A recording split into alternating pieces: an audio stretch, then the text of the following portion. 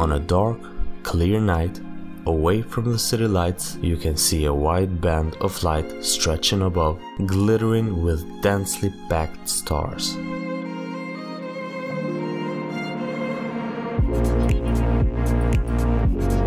There's a supermassive black hole there, called Sagittarius A.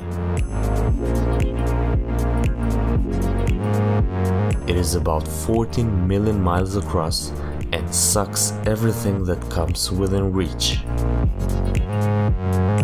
The monster is surrounded by 200 to 400 billion stars and undetectable to the human eye and by direct measurements. According to a new study, Sagittarius A is surrounded by about 10,000 other black holes. We will talk about that on a future video. The Milky Way's center is 26,000 light-years from Earth. We revolve around it every 250 million years. At the center of our galaxy, there are also massive star clusters, such as the Arches, Quintuplet, and the GC star cluster.